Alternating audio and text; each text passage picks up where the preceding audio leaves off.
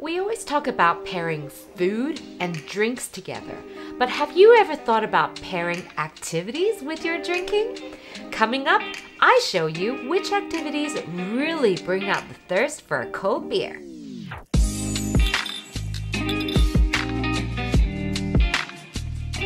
Hello everyone! Welcome to Happy Hour with Ollie.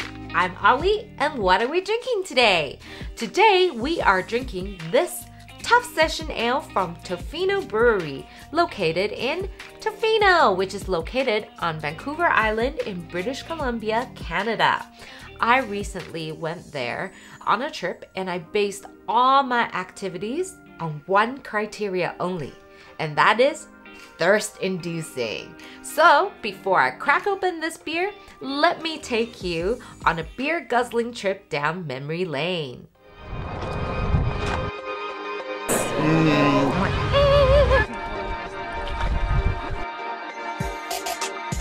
Hot.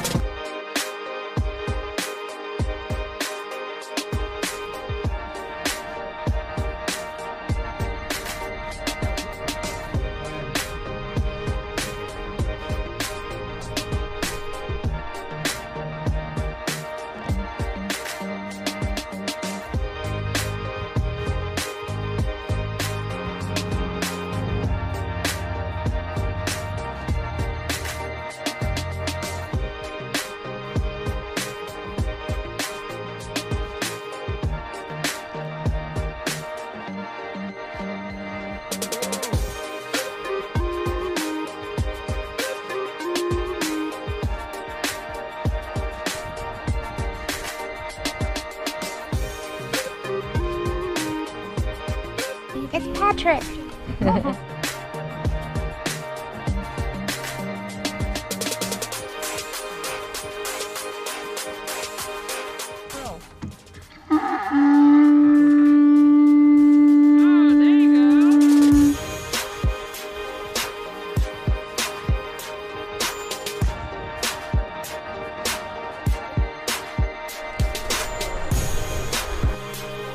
Hi guys, we are at Tofino Brewing Company here in Tofino on Vancouver Island, British Columbia, Canada. Ready to get some cold beers because we just had a hard day of kayaking. Yes!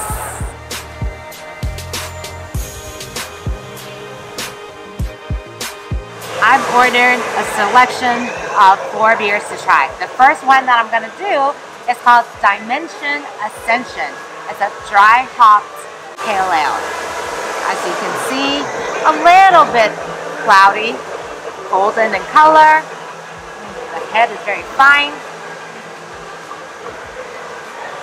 Oh, so good. It's like starts off with a really refreshing sweetness, and then quickly it goes to the bitterness of hops, and then with a dry finish at the end.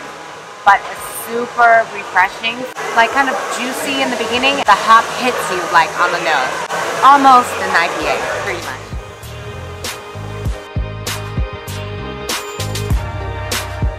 Alrighty, on to my second. So this one is called an Urethral IPA. It has hops called Eureka hops and then some other hops called Cashmere hops as well. And as you can see, it's kind of like a hazy, pale golden color. Hops.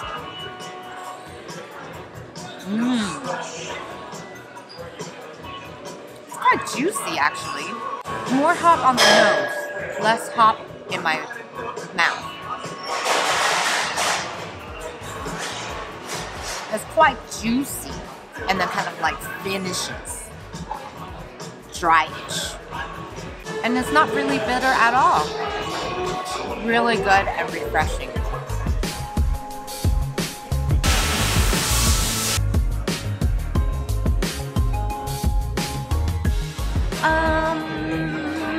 Before I drink the next one, I have to do that because it's called Cosmic Wave. Does that mean when I drink it, I will become Zen?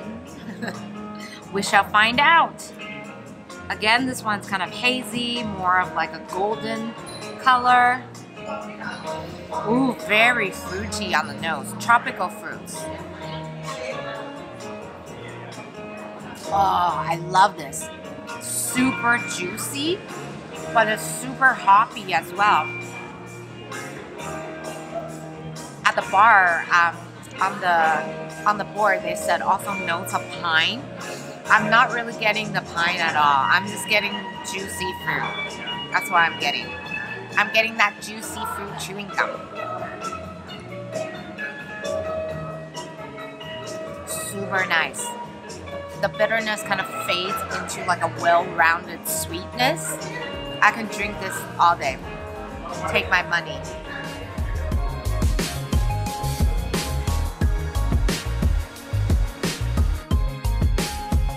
Alrighty, this is the last one. It's called Kelp Stout. And according to the board, it has salted chocolate flavors. What better way to end a tasting with said chocolate? Definitely smells like chocolate. Dark chocolate, in fact. Super smooth. Ooh. The chocolatey taste fades into a kind of finish that I can't quite put my finger on. It's rather tangy at the end. I feel that this beer is also light enough. You know how some stouts are like super heavy? Like after you drink it, you feel like you just had an entire meal. This one is not one like that. It's pretty light on the palate. You get some chocolatey taste. I would say like the salted flavor that they're talking about on the board only shows up at the very, very end with the finish. It's like kind of tangy, like a little bit salty and sour at the same time. Interesting.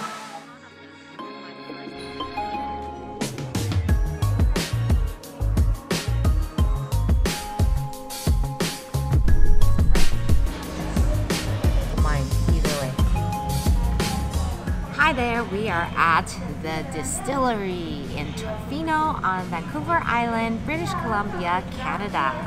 So what I've got here is their little tasting flight. This one is the Old Cedar Growth Gin. I'm a gin girl, so super juniper. Smells so good.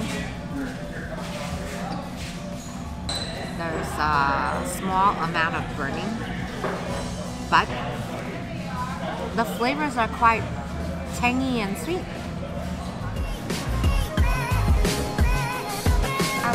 And do I pay here? We're now trying the jalapeno vodka. Oh, it smells like jalapeno. Like that tang. I can smell it already. Oh. Spicy. Hot.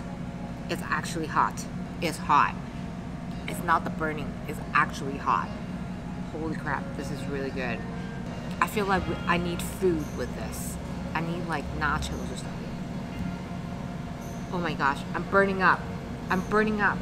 Like I feel like the tips of my ears are like getting hot. Ugh. It's interesting.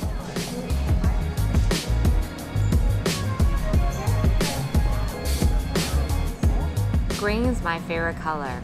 I don't mind seeing green fairies. Will I see green fairies after I drink this absinthe? We shall find out. Sweet. I've had other absinthe before and it's like super licorice-y. This one is less licorice-y, more floral. So it's like really nice. We'll see about the taste.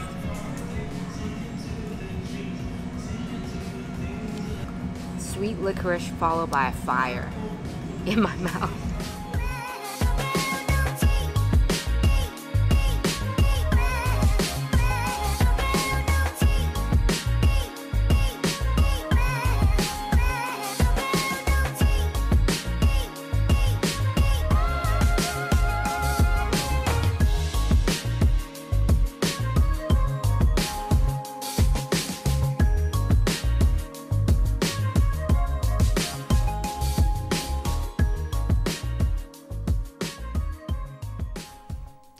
I love holidays with drinking involved, and beers are my favorite souvenirs. So let's crack this baby open.